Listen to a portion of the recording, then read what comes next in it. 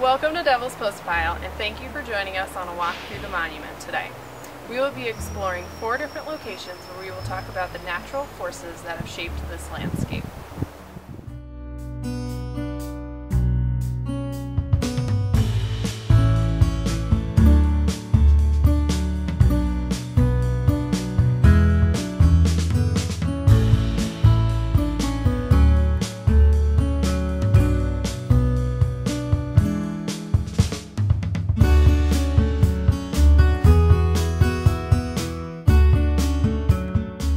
The middle fork of the San Joaquin River runs through the monument, providing food and shelter for many different animals.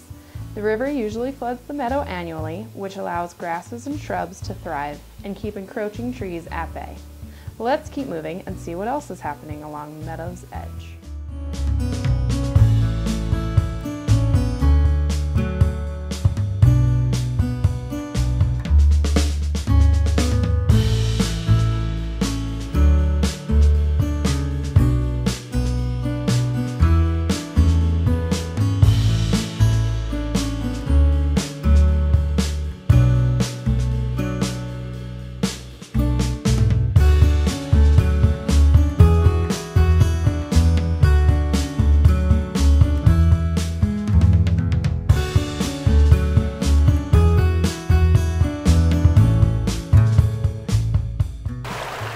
Here at the banks of the San Joaquin River, you can see the orange-colored soda springs.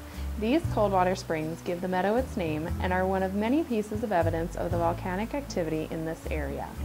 This isn't the only area where we see evidence of volcanic activity. At our next stop, we'll see the Devils Postpile, born of volcanism and shaped by the glaciers.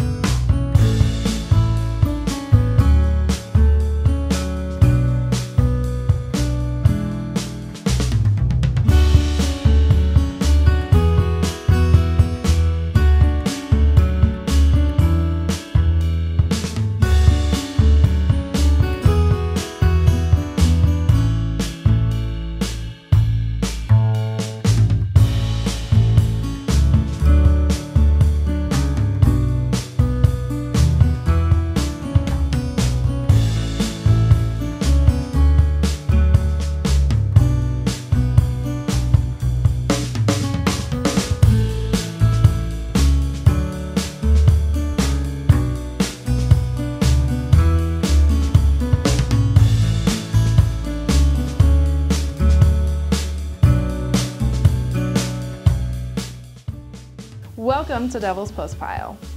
82,000 years ago, lava flowed through the valley and pooled to a depth of 400 feet. As the lava cooled, it cracked into 120-degree angles, which joined together to create the hexagonal columns we see today. Glaciers also swept down the valley and are responsible for carving away the top 300-plus feet of the postpile, leaving behind glacially polished columns which we'll see from up top.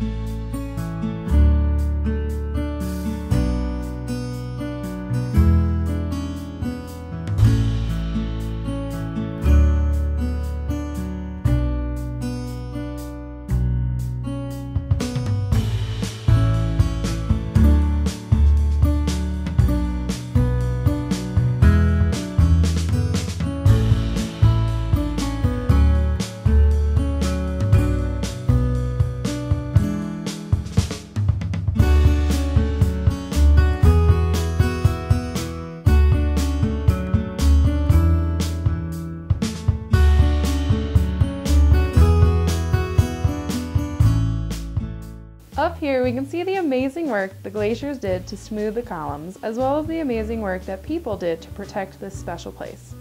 Many people were inspired by this view, looking back to the meadow, across to Granite Dome, and down the valley. This led to the concern and preservation of the postpile, culminating in the creation of the National Monument in 1911. Devils Postpile is a place where the wonders of nature continue to amaze and inspire future generations.